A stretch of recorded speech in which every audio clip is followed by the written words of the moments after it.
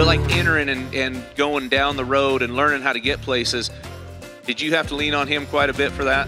Yeah, he helped me a lot, but I also have a really good girlfriend that's smart, and she helped me a lot with my rodeoing. You better throw that in there, because all the much as I love this boy, and I love this boy dearly, without her doing all the internet and stuff, he can be just a tick lazy on that part of it, okay? Well, I'm just worried about roping, so that's good. She take care of all the other stuff.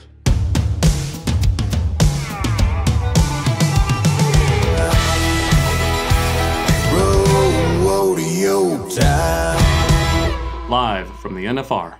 Make sure you hit that subscribe button, catch up on all the old episodes, and check out the latest. You're going to like it. Welcome to the Luke Branquinho Show here in the Convention Center in Las Vegas, Nevada at the National Finals Rodeo. If you could hear my voice, I'm going to talk really loud right now. So if you could hear my voice, come on by the Cowboy Channel stage and check out the show. I got some great guests today on the show. I have got John Douch, three-time NFR qualifier, first-round winner of the National Finals Rodeo this year, and 8-time world champion, 22-time NFR qualifier, and Hall of Famer Joe Beaver. Guys, thanks for joining me. Yeah, good to be here.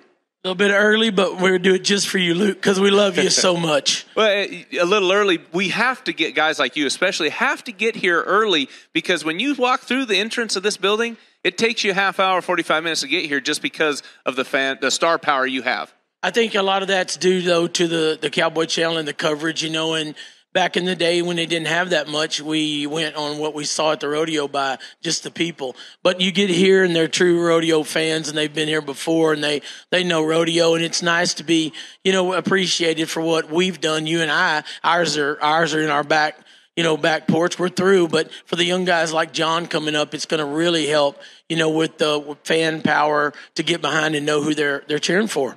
Well, and John, even when we were sitting out here out in front before the show started, I mean, people walking up to you and taking pictures, and Bailey said, you know, so we talked about it, and it's like sometimes you don't want to be around people, but these are the people that the reason we are able to do what we're able to do is because of the fans, the people that come and support us.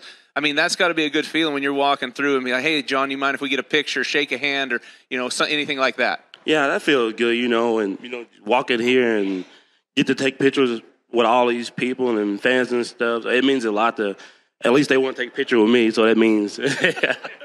Hey, I guarantee you, let's see, how old are you now? 20. 10 years ago, if I'd have told you were walking through here and people wanted to take a picture and stop and talk to you, you might not have believed me. Yeah, probably not. Well, that brings up one of the reasons I brought you guys on here 10 years ago. Joe, when we talked about this, there's always a connection with kids that come to your clinics and people that want to be the greatest. You guys had a connection, and you've been mentoring John for a long time. And, John, it was something you guys just got drawn to each other. Yeah, I actually went to go sell a horse to him, and then after that, end up, you know, being there for how long now? Since I was probably, 13 years old? 13 years old, yeah. Yeah, you know, and I'll tell you this. I mean, it's like I've told a lot of people this story, but, you know, the first thing that drawed me to John was who John was, who the kid was inside. You don't get a lot of kids that come up to you and sit and talk and just visit, you know, and all he asked was open questions, and he wanted to get better and better. But the first draw is who you are, not what you are. And that's what I've been, you know, so lucky to be a part of John's journey, Jen and I, because it's like you're blessed with him being around. It's not a burden by any means. Well, and I think we've both had people come into our lives that are very, very talented, but like you said, are not the people we want to be around and hang out. And not that they're bad people. It's just not what we expect to see out of ourselves as what we expected from ourselves. John, you were that guy that Joe wanted to be around and wanted to help. You know, and that means a lot. You know, he could have picked any kid he wanted to pick, but he decided to pick me and help me out. Well, and it's paid off. I mean, it's obviously you're here, third trip to the NFR, but it was funny when you guys talking. Horsepower, when you get to the National Finals, I always had somebody, every run I made, it was Trav Cadwell, and not a lot of people judge me for that. I know him. I'll judge you, because every year if I was hurt and rebounded from surgery, I'd go to California to try to make the finals, and Trav Cadwell is a bulldogger, in case y'all don't know him. every time I would leave the rodeo, went in the calf rope, tied on rope, and guess who'd beat me? Trav Caldwell. So me and him had business. But Trav would be somebody I would call every night, even before, like once the draw came out and we knew what they had done, I might call Trav and say, hey, what do I need to do? And it was always a start, hit the barrier. You know how to throw them down, but you got to hit the barrier. You guys have that type of relationship. You know, you got that first go-around win, and you know, it really helps to have that somebody to call and talk to. Right. Yeah, I got the first round win, and after that, you know, it didn't go as very good, so I was just roping and should have got on the old horse I rode last year. Decided that last night, but I'm glad I got on him last night, and hopefully I can stay in the average and place in a few more rounds. Well, and Joe, we talked about the old horse, like when I rode Gunner or Willie. Those horses were great outside of the Thomas and Mack, but when they got here, it's like they knew where they were at. They knew it was time to perform, and that's what it sounded like happened last night. That horse just swelled. He was like, okay, I'm here for the big show. Well, and he knows when John's on him, it's a real deal, you know. I mean, his little brother Kobe is won high school state on him, won, you know, Texas on him, won the roping out here on him 1 year. I mean, he's just that kind. Last year, we just kind of stumbled onto him. Things weren't working. I said, man, John, try dumpling, you know. And he won, I think, 70,000 or something, you know, at the end. But here's the deal, you know, you got to at one point, you know, John's got to make his own decisions. Right. You know, he's got to rope for himself. He's got to think his own way in and out. And trust me, it was hard after about the fourth, fifth round. I wanted to hit him with my microphone when he rode in the box, you know, and he's like, hey, you know, but John has got to make his own decisions. And John is one of these guys that every day you roped and every day we practiced, if he ran 10, if everybody else ran 10, John ran 20. So I wasn't going to step in there and say, hey, man, listen, get off, get on. I wanted to because the money, you know, I want him to win. But for later in his career, I want him to also know that I'm in his corner, but I'm not his corner. I'm not going to be the guy, you know, that steps up there and takes. It's like I tell everybody, they say, oh, man, look what you did with John Douch. No. Look what John Douch did with me, not what I did with him. He did it with me. And he made his own decision last night. And, you know, he got through and he came back in there in the box, kicked the box down for Corey Solomon. I'm looking at the TV, my monitor, you know, my microphone. I kind of glance over at him. He looks over at me and he goes, and then we did. I just took my microphone. Like I was going to hit him too, you know. But we knew that didn't mean nothing. I'm just glad that he made his decision. And either good or bad the rest of the week, whatever it is, I'm going to back him in his decisions because very, very few guys have I been around, as long as I've been around John, that I can honestly say we've never had a cross day.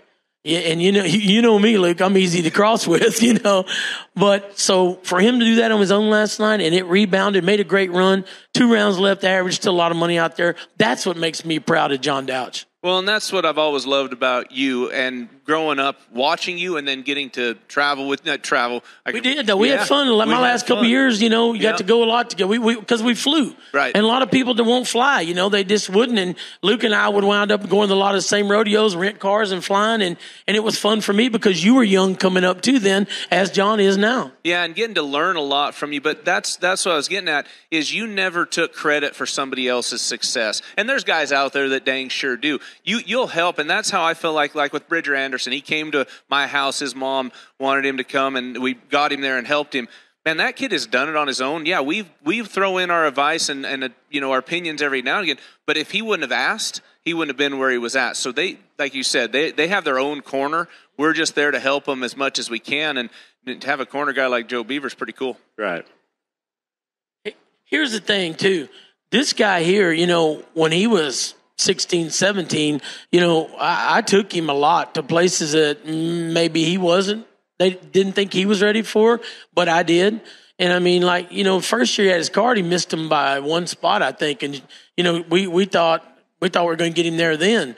But the thing about John is every time I put him in a situation to better himself, he stepped up and did it. Rose to the occasion. Yes, he did. I mean, whether it was roping or whether I put him in situations like this, you know, sitting down talking to people, you know, whether I took him to town to the, you know, big places we had to go talk or whatever to people, he's adapted and he's just gotten flourished better and better. And I think, you know, that's what I tell him. I look for 10 years of a great career because of all that. Well, and you bring up a great point. Learning how to speak and talk is something that I think the rodeo athlete is getting better at, thanks to the Cowboy Channel and interviews. But like when you first started, and even when I was getting brought up, at a young age, it wasn't something that was really a thing. You get that interview and yes, no, horse work great. Yeah. But nowadays, you need to know how to speak. You need to know how to articulate your words and everything. And I learned a lot of that from you, just hearing your stories on how you became great at it. But I think it's something, John, that Joe has helped you with. And do you feel like that's something that has helped your career? Oh yeah, of course. Being out here in Vegas and meeting new people and rodeoing all over the world. Yeah, you got to learn how to talk to people. Well, and not only people, you need to learn how to talk to sponsors. Right. You need to know how to communicate with them, and on a business level, it's that much more important. Yeah, and that helped me a lot. Talking to this guy, he knows everybody and know how to talk to people. So me listening to him, getting me to talk to more people and learn how to talk to people and sponsors and stuff.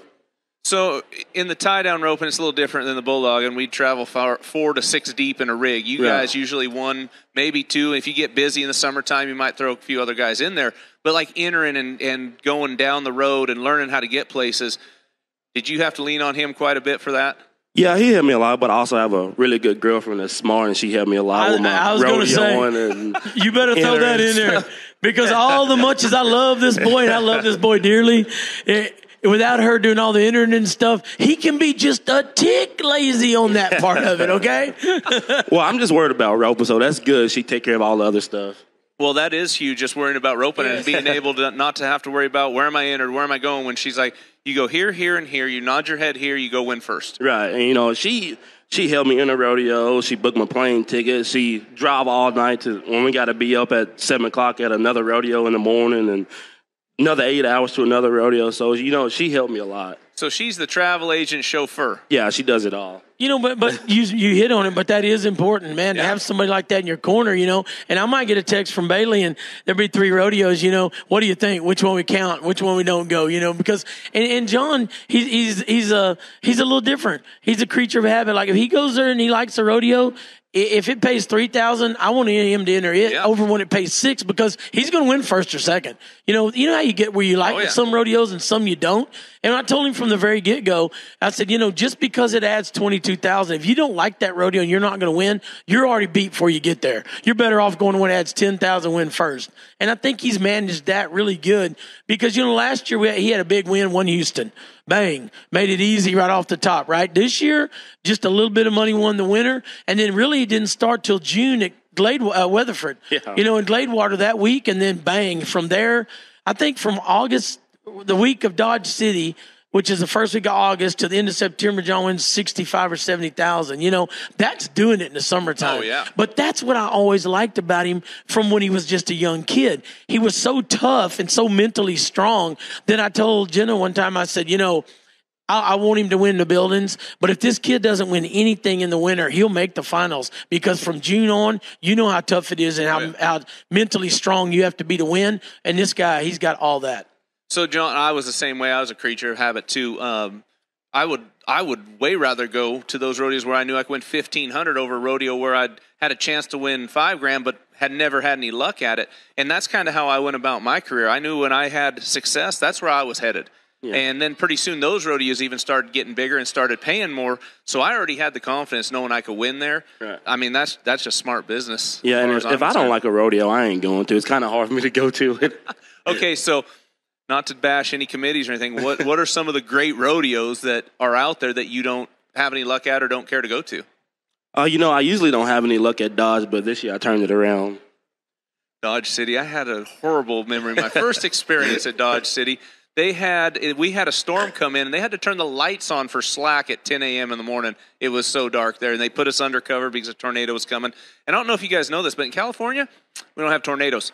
I was pretty scared. You have earthquakes.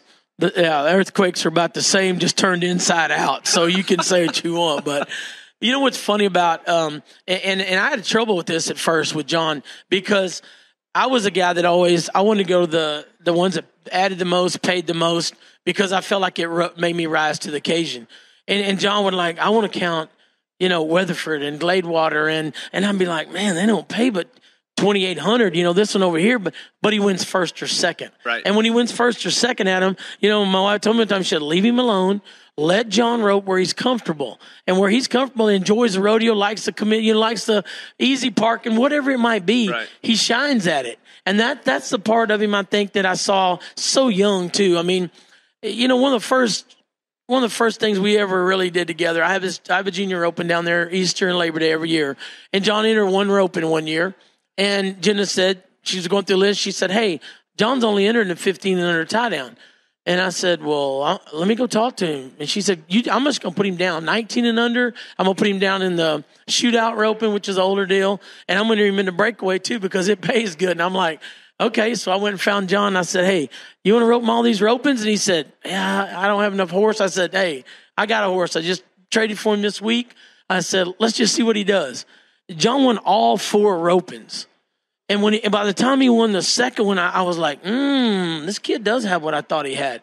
And this had all come from talking to me. You could sit down in my roping box just like this, and we visited for 20, 30 minutes on that horse deal. So he wins the 19 and under, and I got a picture somewhere of him with Jen and Weston Hughes and Marcus, and that was the shootout team. They're all here now, right.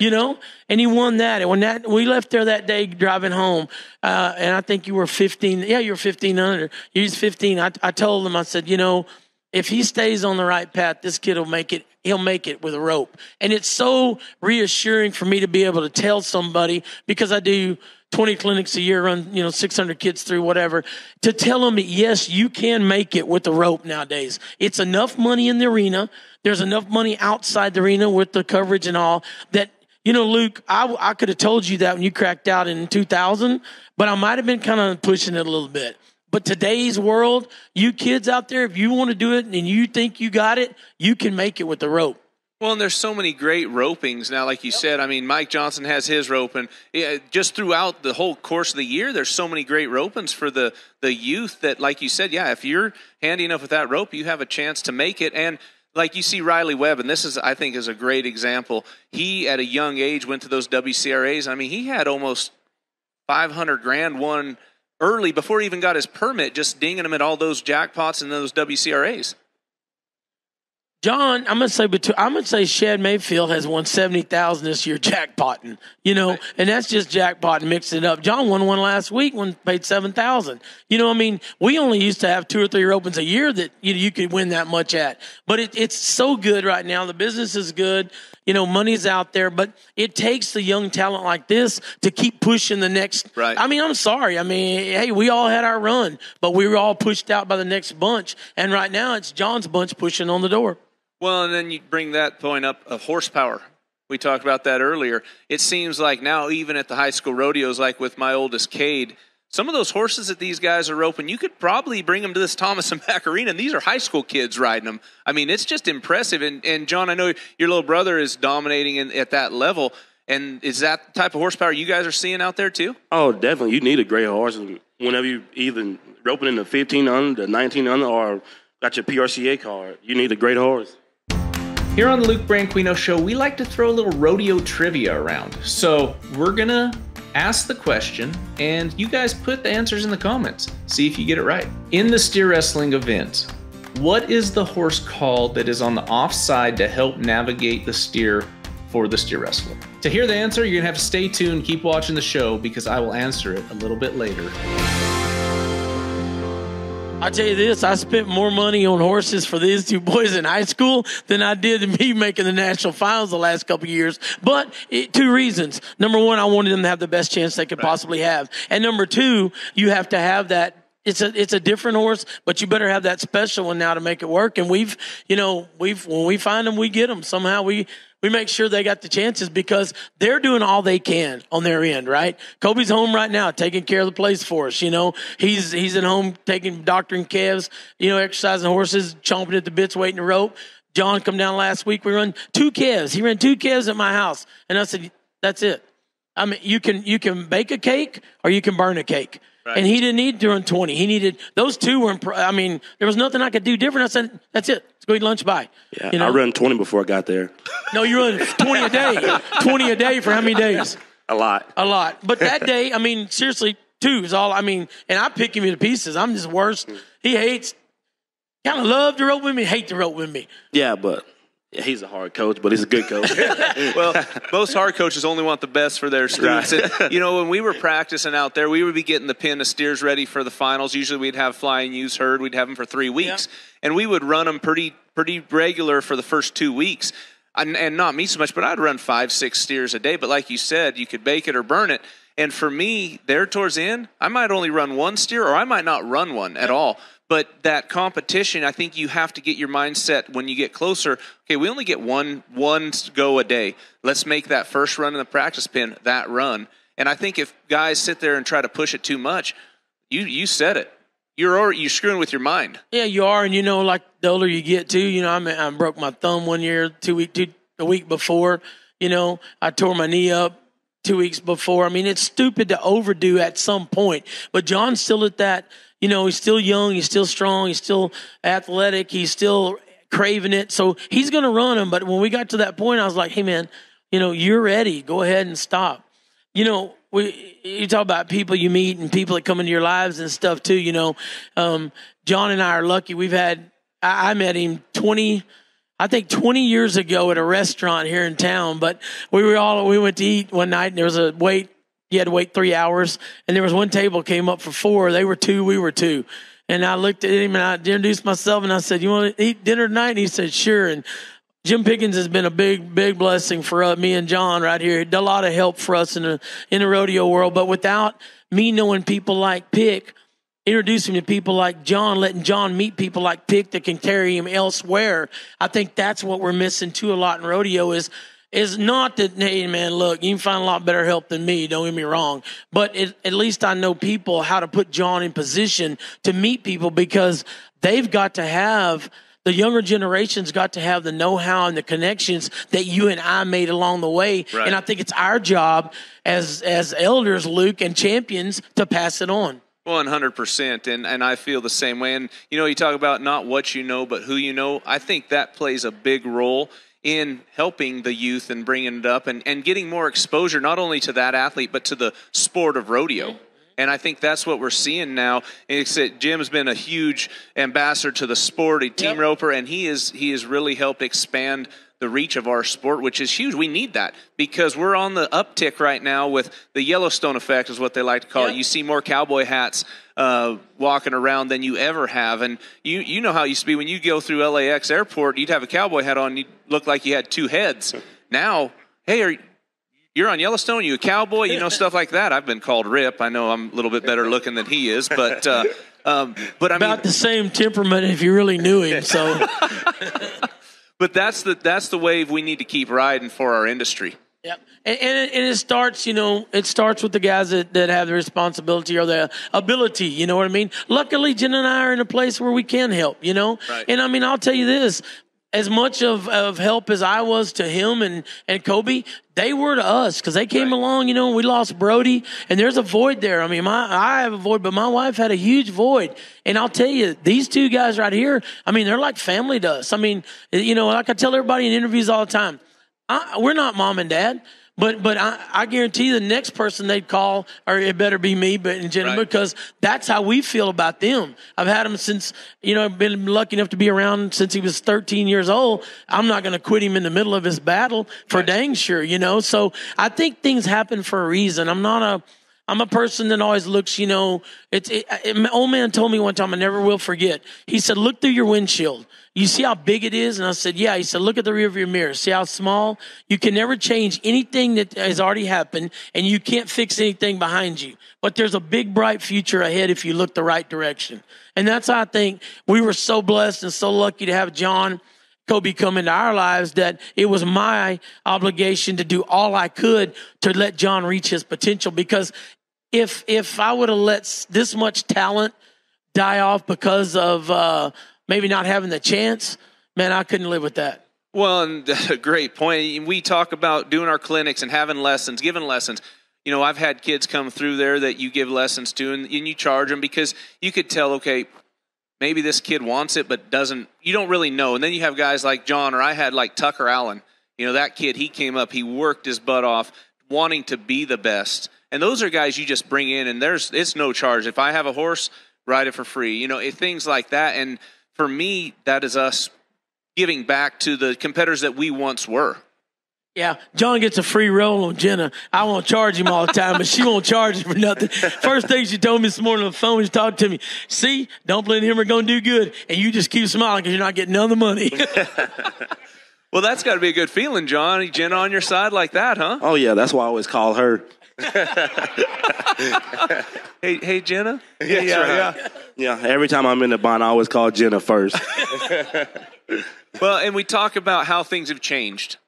Joe, when we were started, and I'm going to pull this card out, they were a lot bigger, stronger. We had a lot tougher competition. You know, you hear that from old competitors, old champions. That's not the case. Yeah, things have changed, but the talent, I feel like the talent is getting even deeper. You know, and when we were going, it was a battle. You'd have a battle between 2 or 3 guys. Now these guys are battling between 10. You know, and times have changed, calves have changed, horses have changed. But I'm going to tell you what else I think, too, is a lot different, is if I go through there and I go down to 20 maybe, there's about, 8 of y'all that have roped together forever, right. You know, and all the junior events, you know, I say all the time, I think junior high rodeo is maybe the best thing ever happened for high school rodeo. That helped college rodeo. That helped the amateur level. That helped the pro level, because you learn that you have to do more than just one day. It's a series. It's a points chase. You know, I remember when we were going to high school rodeos, there's a couple region rodeos that had really good ropings at the same time. And I'd ask John, okay, John, you want to go to the qualifier and the region rodeo, or do you want to go to this rope that pays, $3,500 that day? Because if you miss 1 or 2 weeks, you're in a bind. But I think it's taught these young guys, Riley Webb, Shad Mayfield, Kincaid Henry, Macon Murphy, all these guys, you've roped with them, John, since y'all were 12, haven't you? Yeah. And it makes it, I think it builds those guys to know that it's such a competition now, like you said, of more than just 2 or 3, that you have to win continuously. You know, I remember back in the day, when we win Houston, win San Antonio, or win Cheyenne, he's pretty much in. You figure out he's going to win enough. Yep. Now, you better win Houston. You better win more, or you won't make it anyway. So I think that's a hats off to how good the money has gotten. But I think it's also, like you said, I think it's a different group of young guys. We had our group, and we weren't too worried about the young guys coming in. There was Cody Ole. That was a different story, young guy. Right. There was Brent Lewis. That was a different story, young guy.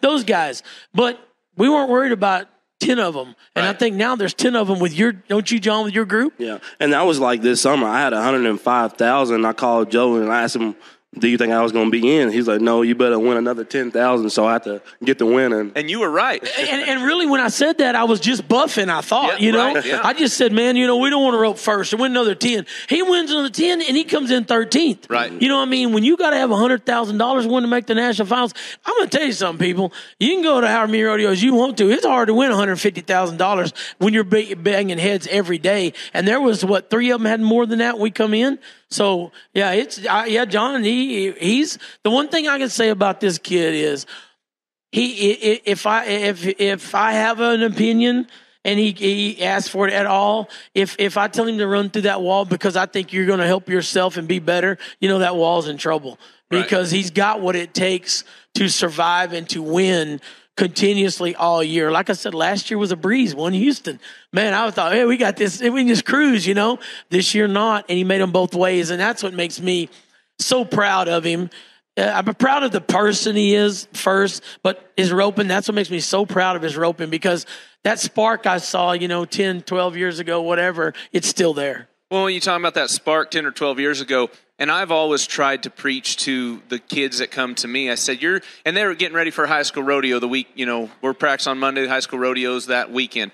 They're like, well, we got to get ready for the rodeo this weekend. I said, no, that should have been done a year ago. Right. You need to get ready for the next step of your life. When you're practicing, that's just a stepping stone to what you're getting ready for. And I feel like, especially now, maybe not so much 10, 15 years ago, they were just practicing for that weekend. They are not practicing for the future. And John, at a young age, sounds like he was practicing for the future to be here to be a competitor. Yeah, and I don't like to practice just for one rodeo. I like to practice for all the rodeos. Well, and mentally, physically, and everything, you have to practice that way. Hey, they have a little jackpot down there on Tuesday or Wednesday? Wednesday night. Wednesday nights, 2 for $150, just a little, whatever. You you go watch on one of those Wednesday nights, and there's 5 or 6 guys in the top 15 there. You know, you think they're there for their health? They're there to tune up. Right. They're there to stay sharp. John takes a practice horse that we've had for I don't know how many years, you know, and they win 1,500 a week or whatever, 500 a week. But it's not about that. It's about staying sharp and working for, like he said, wherever he's entered at, not just that week. And that's that difference, you know. You know the reason I think, Luke, they take 15 people to the national finals? What's that? Because there's not 20 with the grit and the grind in them that can do it. You know, you could open up to 30, and you're still going to have 15 elite. And for John to be part of that 15 elite 3 years in a row, man, that makes me proud for him. But what I like you said, he did it both ways. Yes. One big in the winter, and for a lot of folks that don't understand or know how the standings works, Houston used to be able to win 50 grand in Houston, and you just sit back and maybe go circuit rodeo. Now it's not that way. You went ahead and won Houston and dominated throughout the year, and then this year, man, it was not a struggle, but it wasn't an easy path, and you were able to do that, overcome it, and again make the national. Right, finals. I didn't really win as much as I wanted to in the winter time, and this summer, you know, it was really a test and made me try a little bit more. Joe, what were some of your favorite? We talked about John's rodeos he didn't like, but what were some of your favorite rodeos that you got to compete at a young age? Man, I never would. Ellensburg was my favorite always because, you know, I knew it paid good. It was a big arena, big crowds, you know, and I knew in a week or so, next week I was going home. So I was wanting to win as much as I wanted to. And back, you know, way back there when the year was over in the end of October, the last rodeo of the year was San Francisco. Oh, yeah. And that was my favorite. The slack was at 12:01 midnight. It was after because they had horse show events and rodeo events, and it lasted till like 10:30. So then they'd take a break, and then the slack started at 12:01. And there was around around the outside of the arena, inside the old Coliseum there was a little 2 little bars around there and stuff. So, you know, we'd hang out in the bars, and the people that were trying to get in the top 15.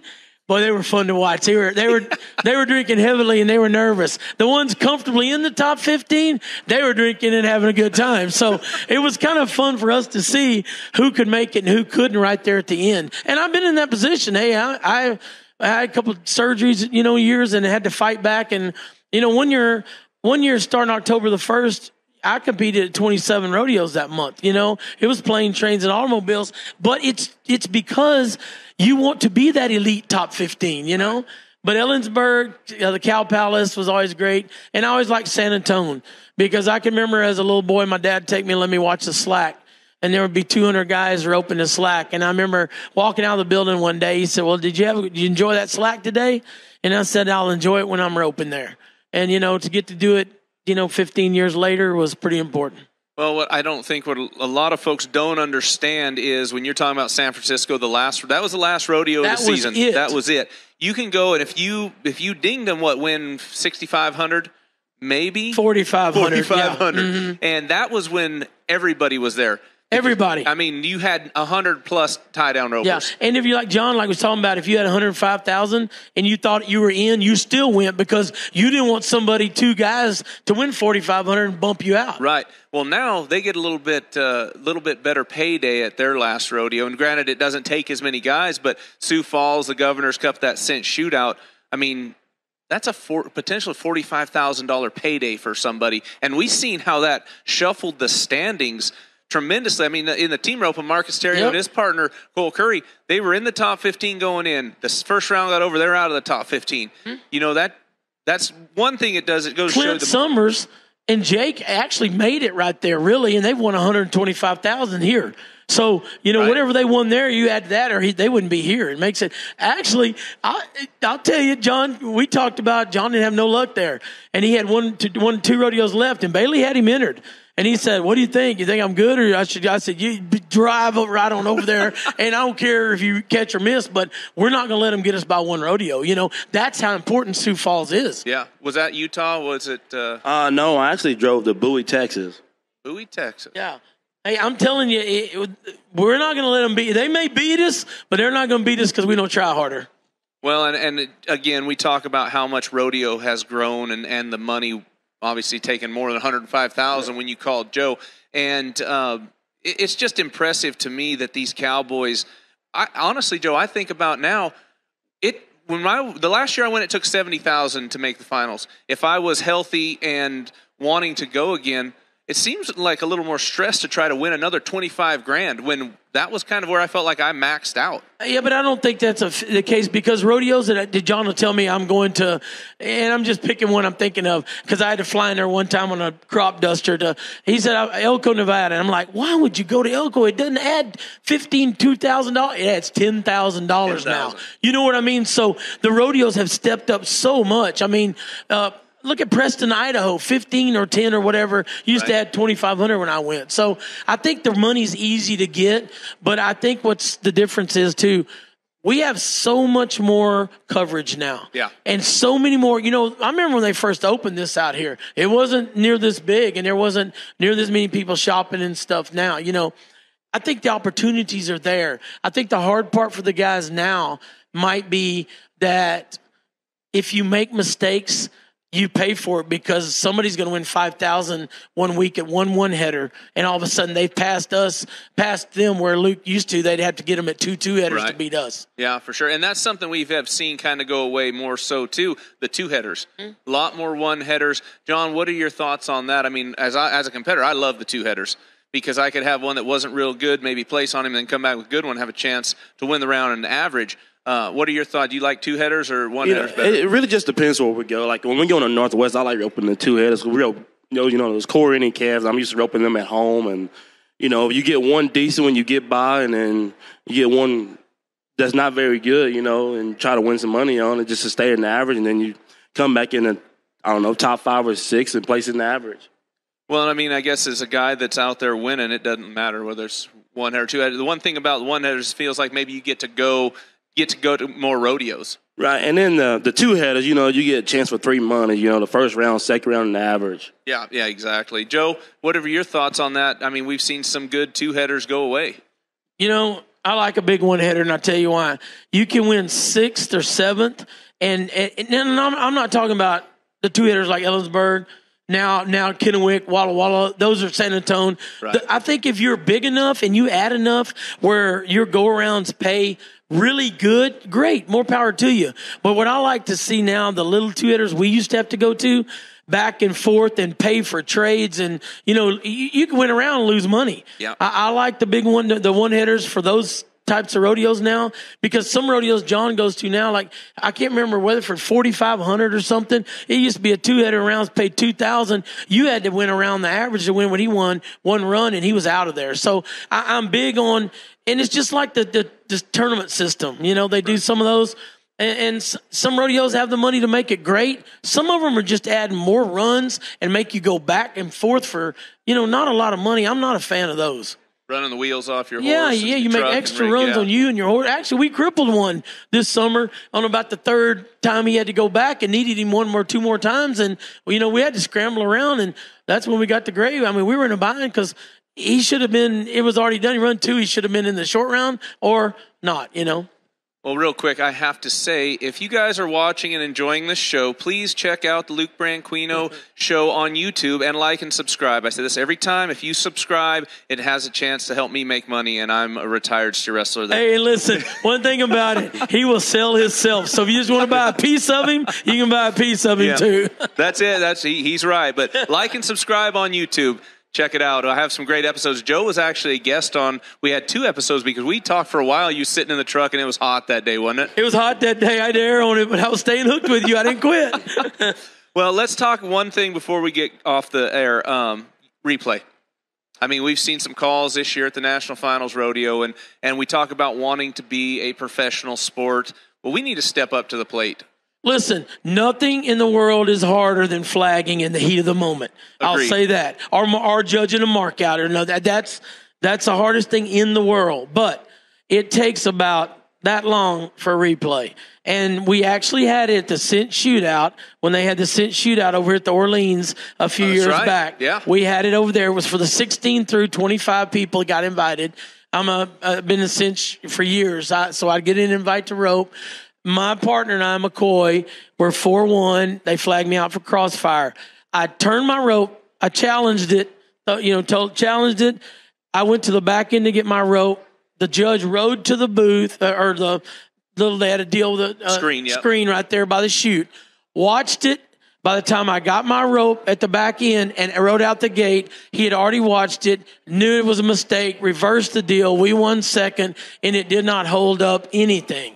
So if we can have it over there for 5,000, there's no excuse that we can't have it for 30,000 over here. We're not running over the judge's call. We're not saying they're not flagging right, but if you got a call and it's worth 500 for you to take a chance, you ought to be able to somebody watch it. Oh, 100%. And if it's about production, I call BS on that, because I guarantee you those fans in the stands and on TV, they want to see the right call and the right person win.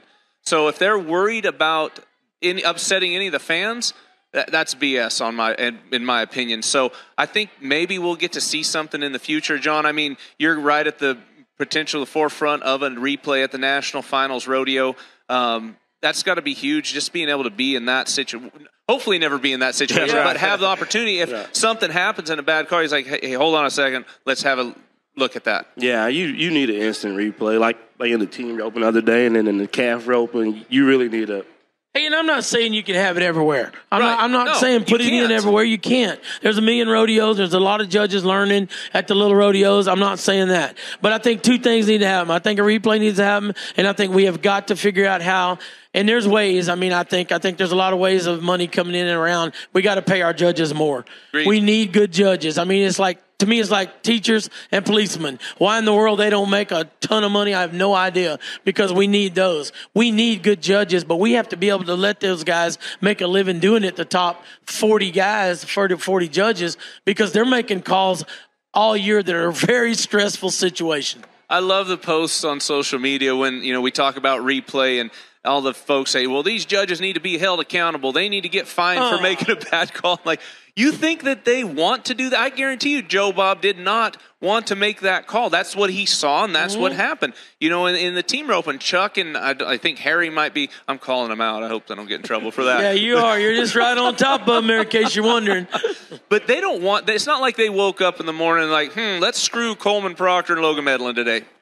I'm glad they went fast so we couldn't flag them. That's not the case. They want to make the right call, and they want the right call made if they mess up. So I think that's just going to – not only that, it helps elevate us to more of a professional sport. Let me ask you this. If I'm a judge and I got 20,000 watching me an hour many on TV, and I make a call, and it's the contestant thinks it's wrong and he challenges it, am I going to feel better about sticking to my call and making him eat it? Or am I going to feel better about one guy looking at a screen and telling me yay or nay? Exactly. I don't want everybody mad at me either. They need to, it's the hardest job in the world. Hey, I've lived by the sword and I've died by the sword. Yeah. I've got them up and I've not got them up. So you challenge them, and if it comes your way, it does, and it doesn't. I thought one of the coolest things of the whole week, though, when we had Tyler after he wanted to go around, Wags wanted to go, and he got up there at our buckle deal at South Point, Flint and I do, and he said, Flint asked him about it, because it was a controversial call or whatever.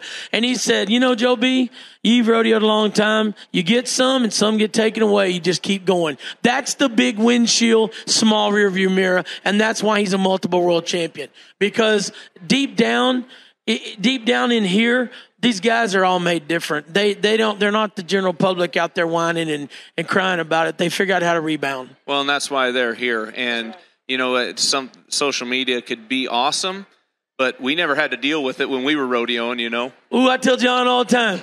Hey, I tell John, boy, don't post all that stuff. Don't let them see you do it. Yeah, guy can get caught up in those comments and all the BS on there, and my wife does the same to me. Like, I'll be reading through there, and I posted a video of Cade jumping steers, and it had over 13 million views. Never thought I'd have one have 100,000 views, but some of the comments on there, I was starting to type and punch in the letters or whatever, but my wife's like, don't do it. Don't. Yeah, it's even the worst doing the NFR. You don't want to look on Facebook. Everybody wants to tell you what to do, don't they, John? Yes. Everybody's smarter than you. Yeah. Why'd you miss the barrier? Why'd you miss your string? Why I couldn't tell. Well, here's a funny story. Brad Gleason was hazing for Jason Miller, and this is many years ago. And Jason gave Brad his room at I think it was Hooters at the time. And Jason was struggling. It wasn't anybody else, just part of the rodeo. You struggle. and phone rings like at 10 o'clock in the morning. Brad picks it up, and this guy on the other end goes, "Man, you need to get rid of that hazer. He's doing a horrible job for you." And Brad obviously was hazing for him. This guy's like, "This isn't Jason." Like, Brad's like, "No, who are you?" "Well, I'm a committee man at so-and-so rodeo." So he even had a committee man calling the hotel room telling him he needed to change. I mean, that's just, anyway, everybody wants to help you out one way or another.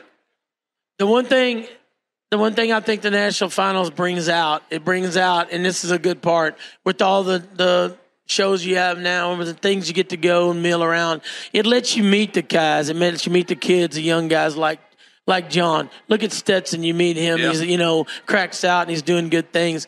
You get to see that they're just people. They're people that worked hard. They're people that tried hard. You don't have to come from, $1 million facility. You don't have to come from the ghetto. You don't have to come from in between. You come from where you are, and you do what you do because of who you are.